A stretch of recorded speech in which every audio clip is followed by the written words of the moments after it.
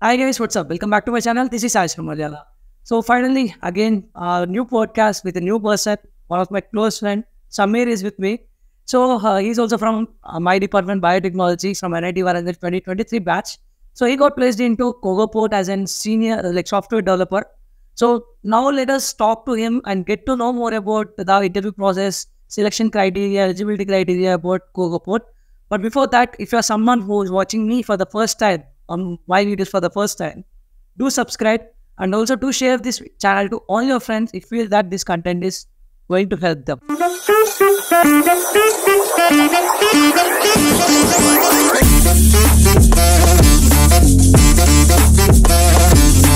Samir, first of all, please introduce about yourself to all my audience. Yeah. Hi guys, I'm Samir, final year biotech student. Not more a student, I guess. I just passed out. As you said, I got placed in to a company called Code as a software developer. I'm currently interning over there as a 6-month intern. I also intern a company called Aspirants Business Intelligence Unit. So thank you, Samir, for sharing the details. So let me also add few things about Samir. So for in his third year, like during the internship prep, he got an internship offer at Axis Bank. It's a big business intelligence unit. So that was kind of business management. It was not a business management. You can call it as a analyst or business analyst. That sort of thing. Yeah. So it's something like business analyst. So he completed his two months intern at Axis Bank and rejected the PPO. Then started the placement journey again, like preparation and all this stuff. Started applying for SD companies. He was totally towards SD from the start itself. Okay. So like what? How did your friends react when they were when you said that you have rejected the PPO offer? Yeah. My friend's reaction when I said that I'm going to reject, or actually I discussed this with one of a few of my friends, even him or even my seniors too. Some of my seniors told you are in biotech department, you may not get some opportunities, so don't take risk because that is not a bad CTC, that's also a decent CTC according to them. But what I felt was even if I get less CTC, I want to settle for software role because I want to grow up as a software developer, not as a analyst person. So like you have made up your mind that I want to be a software. Yeah, I want to be a software developer during my full time. Oh. I just took that internship to not to sit idle and get a corporate. Just to have some experience. Okay. Like, how did you prepare for the campus placements? Did you follow any specific study materials or strategies? Yeah, for preparation of my campus placement drive, I would like to say that I started it in my first year itself because I'm not flexing it out. But the core preparation, what I mean is, setting up your mind is also a part of the preparation. If you can agree with this statement, then I started a preparation from 1-1 because in 1-1 I explored a lot of things. I explored I tried to reach out my seniors and I tried to Google out everything, every buzzword which I found from my seniors or from any placement drive copies which I got. I used to even Google what is analyst, what is software developer, what is machine learning, what is what. I used to gather all the information from every resource which I can get. Later on, I just explored, dig deep into few of the resources which I felt more interested on. I dig deep into analyst roles, machine learning and software development. And fortunately, in second semester of my BTech, we have a course called PSC, Problem Solving Through Computer Programming. Yes. They teach us C++ language and they teach us how to solve basic computer program, how to solve computer problems using C++ language. Okay. That course made me realize that my key interest is lied towards problem solving. So I found myself that I'm very good at problem solving. So that course was my turning point. But unfortunately, lockdown came in between, and yeah, everyone was stuck. Everyone was in dilemma. Even I was idle for like 3 months, and after 3 months, I started preparing the remaining syllabus of the PhD because half the syllabus has been taught by our professors, and remaining half was not taught by our professors. So I later on myself, I prepared the remaining half of the syllabus using YouTube tutorials or the resources which are provided by my professors. Even though it was not mandatory, but it pushed me. I found it interesting, and I found this is something which I want to do. So I pushed myself to prepare it for myself. Understood. That happened in 1-2. And later, I have friends in my circuit branches with CSE IT with me.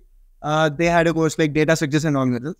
I learned DSA using YouTube tutorials. I want to say that my complete preparation, 90% was from either YouTube or popular websites like Geeks for Geeks, Java Point, and similar popular websites which you many of the people may know. So during 2-1 and 2-2, all the preparation stuff was ready because I am ready to answer the question. All my preparation stuff was ready. Okay. And next comes the practicing stuff, which is very, very important for anyone. As you an old, what do you say, the practice makes man perfect, and a perfect practice makes man more perfect. That's what happens. Practice, practice, practice until you are master. That's what I did in my complete 3-1 and 3-2. And even I do regularly problem solving even till now. My streak was like 750 days till now. So yesterday I was having a podcast with Bharat, so who got placed into Amazon. So I was also I took up like your name in that podcast also regarding the maintaining the streak and consistency. So yeah, this is the guy. So who has maintained almost 750 streak on lead code. So I guess only one day you missed, right, in the middle. Yeah, I regret it because I was I didn't even thought I missed that day. But just after getting placed, he just missed one day. So apart from that, from last 750 days, he's continuously solving the questions on lead code every day. So that's like really great. So the consistency and dedication is what you like brought you that offer from being a biotechnology student. So being a non-core student. So how did you handle it as a student from biotechnology? And you know, like we all know that recession has like there's many words like recession, layoffs, all this stuff. And you have rejected your PPO and later on got rejected by few companies.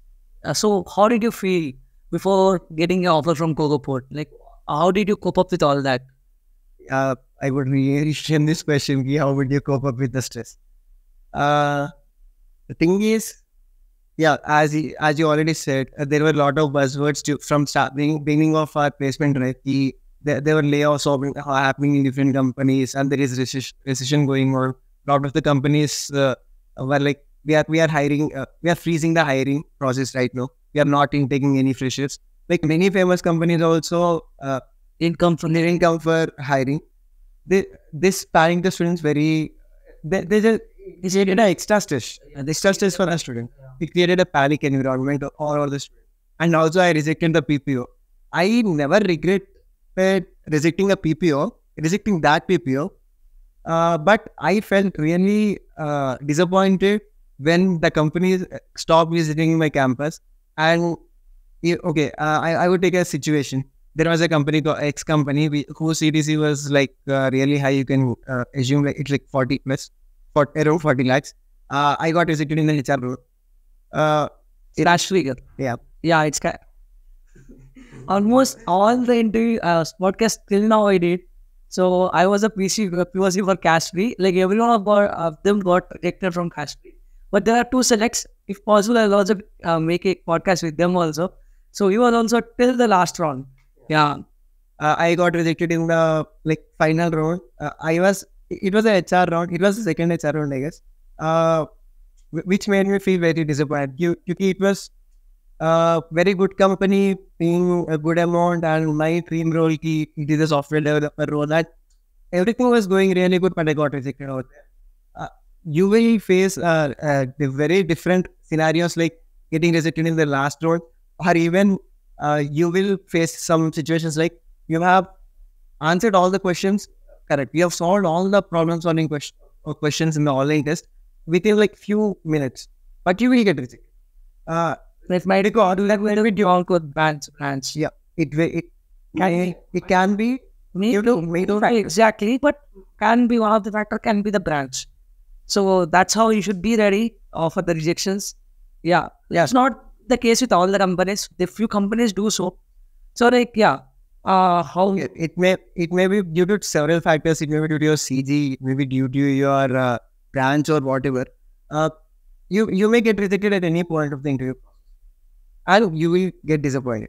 That just how to manage it is, I won't say okay, this will motivate you a lot, but just forget what is done. It's done. Start with a new fresh page, because thinking about it, thinking about the previous company won't help you get hired in this company. If you say to the next HR, I just got rejected in the last HR round, please. Before also reject, they'll also reject you. Why that HR rejected you? You just don't come into this company. Because just start research and give your 100% for every point of time. Even though if you fail, you will get an inner satisfaction. I have given my 100%. I may do little better. I will do it in the next company. I'll start fresh. I don't miss out any opportunity to express your best skills. Give 100% at every point of time. You will get something at there. Your hard work never goes in vain. Okay. Can you share some tips or advices to the students from non-circuit branches mainly? Like how they should be ready to get placed into a SD role? It can be in Covaport or it can be any company. So like any tips or advices you have to give them? And not in a Covaport perspective, but in a whole perspective to whoever wants to become a software developer or related roles. I would say don't delay in your preparation timeline. Okay, don't delay your placement preparation. Start as early as you start. That much benefit you can get, because if you start early, you will get a lot of time to practice. Practice is something. If you learned all the stuff you have, so I would take the subject names here. The basic concepts which a software developer is expected to know are data structures and algorithms, which is called heart of software development. And second thing is DBMS, object-oriented programming, SQL. Before all this, you have to choose a programming language. That's basic. People generally choose either C++ or Java. I choose C++. Later I learned Java. Learning one language will help you like learning other languages in very few days. It's all about learning coding, not a language. So I have to call the subjects names like DSA, OOPS, DBMS. These are the basic 3 subjects, and SQL queries, which will be a sub branch of DBMS, I would say, and a programming language. These are the very, very basic concepts which a recruiter will expect you from someone who is looking to get hired as a software developer. I would say don't stop with these subjects only. Don't limit yourself for these 5 subjects, that's why I'm mentioning that it is basic. Okay. Later on, try to explore some other fields like some other concepts like operating systems and computer networks, and also explore machine learning side. And see, there is no end for exploration, right? As you start very early, you will get a lot of time to exploration. So explore. If you find something interesting, dig deep into it. Search all the resources. Get whatever you can from the internet or seniors or professors or wherever you can get. Sources can be anything. Just get the information which you want and go ahead. Okay. Later on, practice. So it can be practice can be on any platform like LeetCode, Forces, CodeGeff. Regarding the platforms, I would suggest my fellow friends or my seniors or anyone I know, they mostly used LeetCode, CodeForces. These are 2 major platforms which people use. If you are beginner, very beginner, then use HackerRank, HackerIt or GFC, CodeChef, GFC. Yeah, start with these things, but make sure that you end up to CodeForces. Yeah, and my suggestion would be just fix one thing. Yeah. After getting in, as a beginner, you may step into different things, but later on a stage, just fix with some website. I would say 2, because you may miss out a few questions, but fix for at least 2 websites or at least 1, and keep your streak going on. Okay, be consistent. That's what you say. Yeah. Be consistent. Thank you for sharing all these insights and suggestions, Samir. You want to add anything else, the audience? Yeah, sure. I would like to add, as you already know, one thing is always try to reach out someone who is living your dream, because you are not dreaming to become a software developer So becoming a software developer is your dream. So person who is living currently in your dream is the person who is working at some MNC or as a software developer. Please try to reach out them. Please try to get feedbacks from them. Even if you don't have a particular resume, try to create a resume and send to your seniors and ask review. Okay, a resume is very important for someone who are not even a software developer. On a whole perspective of a person who wants to get placed, resume plays a very important role.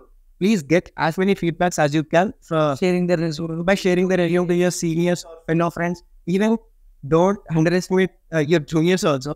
Try to get as many feedbacks as you can on your resume. From anyone. One thing is about resume. Second, I would say, keep in touch with all the fellow mates and people who you think can help you in the future regarding this.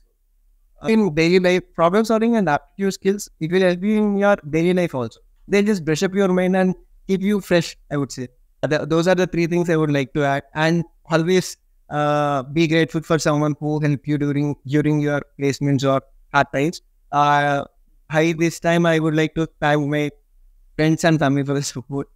I don't want to take the names, but there are few friends and seniors also who helped me by providing the resources and support which I required for this role. Great, Samir. Really happy to hear all that. Okay. So that's great. I hope this will surely motivate people who are watching this video.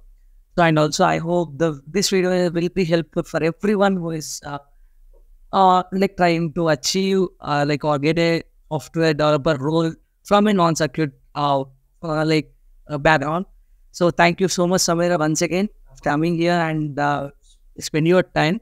So it's almost like 1:41 a.m. in the night and we are shooting this podcast. So I'm going to be it's going to be really hectic. It's just for all of you guys. And I'm planning to shoot few more tomorrow also. Let's see how it goes. But as of now, that's all for this video. If you find this is a time-worthy video, please do like, share and subscribe. And please do mention what is the best part of this video in the comment section. And let me know what all companies I have to cover. If possible, I'll also cover that. So that's it for this video. And chalo then, take care. Bye-bye. Jai.